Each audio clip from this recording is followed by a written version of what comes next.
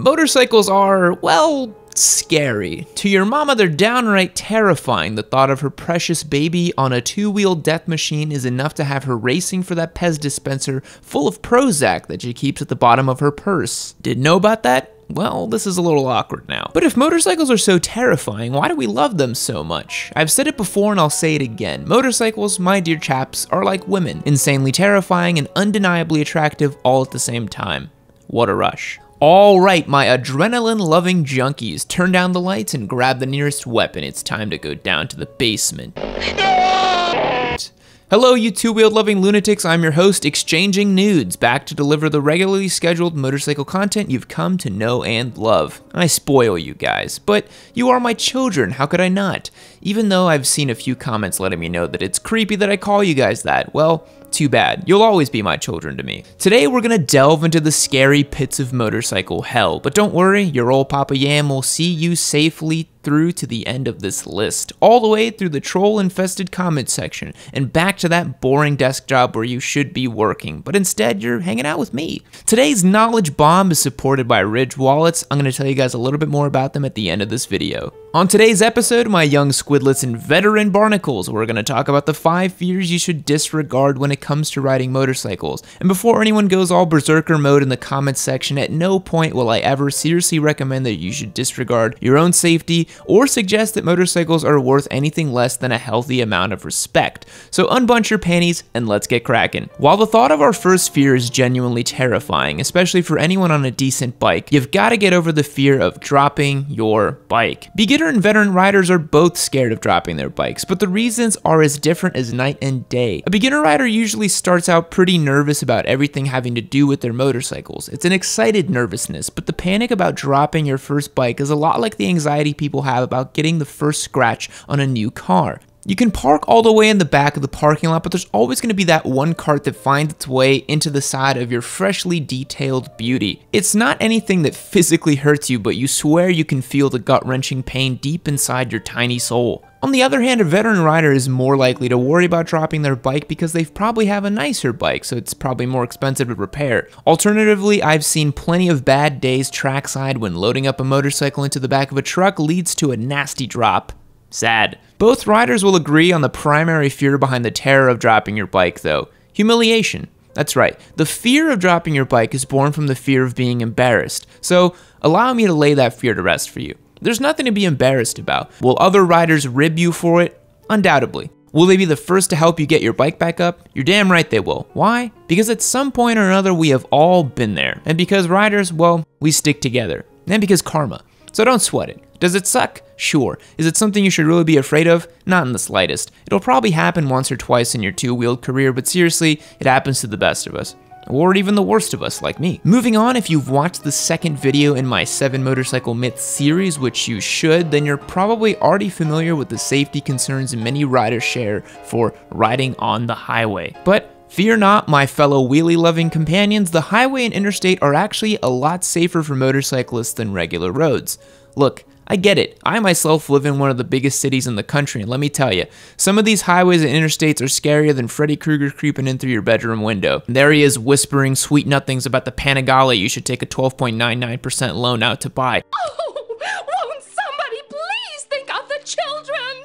Get away from me, Freddy. I don't need a European money pit again, but damn it, I just can't quit you. But that being said, all of the crazy rush hour traffic is going in the same direction. There are no surprise cars darting into your path from obscure turns or curves, no red lights or stop signs for anyone to run. And the only incoming traffic you really have to watch for is merged lanes and from the cars already in the lanes around you. While speed limits are slower on regular roads or streets, they come with way more surprises, more unknown variables you have to constantly be on alert for, which is why it's actually safer for you, as a competent and licensed rider, to stick with the interstate and highway when possible. And because 2 a.m. highway runs are super fun. Kidding, don't do that. Keep it at the track, my dudes. Okay, maybe sometimes, right? I mean, come on, we didn't buy a bike because we want to tool around like it's a Prius, right? The National Highway Traffic Safety Administration published a study that showed 91% of all crashes between a motorcycle and a passenger vehicle occurred on non-interstate roadways, and then nearly 6 out of 10 two-wheeled motorcycle crashes occurred on urban roadways. Man, I'm crushing these fears. All right, let's move on to fear number 3. This one kind of goes back to number 1 with the whole embarrassment factor, and that is being the slow one in a group ride. Here's the deal, guys. It's a group ride, not a race. And I've been guilty of riding a little too fast on group rides because, hey, testosterone is a hell of a drug. And when you're in your early 20s and you're on a machine capable of 170 miles per hour, well, you're gonna assert dominance the first chance you get. But I want to implore you to reconsider this one. The entire point is to enjoy yourself, and whether you're more comfortable leading the pack or bringing up the rear, as long as you're enjoying the ride, that's all that matters, my man. Or woman. Whatever. It's easy to get sucked into competitive riding when you're on a bike, but worry less about where you are in the lineup and more about what having a bike is all about. That sweet, sweet freedom of wind knocking you breathless, giant bugs blasting you in the face, and that signature eau de swamp fragrance that only you can find pooled in the lining of your riding gear. Take a deep sniff, my friends, because that smell is the only thing you should be scared of. And yes, it's probably what's causing that weird rash. Introducing new and exciting from Yammie Noob, Swamp Be Gone. Got some swamp ass you just can't get rid of? Gooch juice driving you mad? Well, with the new Swamp Be Gone, you'll neutralize all these odors and more. I should actually make that into a video, shouldn't I? Let me know in the comments if you want me to make Swamp Be Gone into a video. And that's gonna carry us into the next fear you shouldn't worry about. There's nothing like hitting an oil-slicked road after a shower of rain unless it's still raining when you hit it, which is why riding in the rain is number 4 on our list of motorcycle fears you should get over already. Riding in the rain can be nice. On a hot summer day, it can offer a nice cooling reprieve for the rotisserie carcass that was once your chiseled dad bod. It's a free wash for your motorcycle, which is pretty great because going through a drive-through car wash on a motorcycle would actually deserve a spot on the list of things that are terrifying about riding our freedom machines.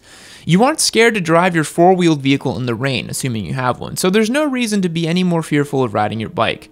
Use common sense and ride carefully. Wear rain gear if you have time to prepare, and most importantly, always remember that you aren't actually in a car, so pay attention to water levels. Turn around and don't drown is a saying for a reason. But that doesn't mean you can't enjoy a nice ride in the rain. Just use your head and make good choices. Say no to drugs, kids. Unless those drugs are Daytonas, then say yes. Always say yes. Say yes every single time. That triple whistle gets me jonesing for a good time. Daytona 3.0 when, my dudes. And now we come to the most serious fear on our list. The crash. This one is a legitimate fear. Motorcycles leave you completely exposed to the elements and to the choices of those around you. So it's natural that riders have angst about being involved in a collision. However, just like drivers of 4-wheeled vehicles have seatbelts, motorcyclists have protective gear as well. And not just gear, there are all kinds of situational classes available to riders, and some of them are actually pretty fun. My point being that riding a motorcycle is a lot like driving a car. There's always a risk factor, but wearing your protective gear and being prepared puts you at a much lower risk for injury or death. Wow, that got dark really fast. So protective gear. Wear it. You don't look cooler without it, and most riders worth their tires will tell you that riders not using safe riding practices or wearing the proper safety gear look like douchebags. So there. Wear your helmet, kids, and jackets, and gloves, and some quality boots. You know, it's weird actually. One time I saw a guy here in Dallas who had a helmet, but he had it strapped to the back of his bike instead of on his head. I still think about that at least once a week. The reality is that gear saves lives. It's your seatbelt, so wear it. Alright noobsters, that's a wrap for this video. Be sure to hit the subscribe button and ring the bell to get updates for the channel. I'll be posting even more motorcycle content to spoil you with soon, so make sure you are subscribed because you're not going to want to miss out on any of the ridiculously awesome stuff that we've got going on over here at old Yammie's place. Thanks again to our sponsor, Ridge Wallets. If you're looking for the best wallet money can buy, here it is, boys. It's made of super strong aluminum, literally bulletproof technology, and has RFID blocking inside of it. Basically, it's the best wallet and the last wallet you'll ever need. It's got a minimal footprint, easily carries all of your cards and cash, and it looks awesome. And they've got them in burnt titanium, black aluminum, carbon fiber, all kinds of spec. For a limited time, Yammie fans get 10% off by using the code Yammie at checkout, so click the link below, jump in, and get yourself the wallet you deserve. Again, that's 10% off using the code Yammie at checkout. And of course, I cannot end this video without mentioning our bike giveaway. As you Yammie-loving bastards probably know or should know, I'm restoring and building up a CB900, also known as the Honda Hornet 919, and I'm giving it away. Check out the link in the description below to find out how you can jump on board for a chance to win this beautiful, soon-to-be hentai-wrapped motorcycle. Seriously, it's a free bike, guys. Jump in on this one. You'd be crazy not to. I'll catch you guys next time. See you later. Fact. According to US laws, a beer commercial can never show a person actually drinking beer. Go ahead, YouTube some of your favorite beer commercials. You'll never see a person drinking them. Goodbye.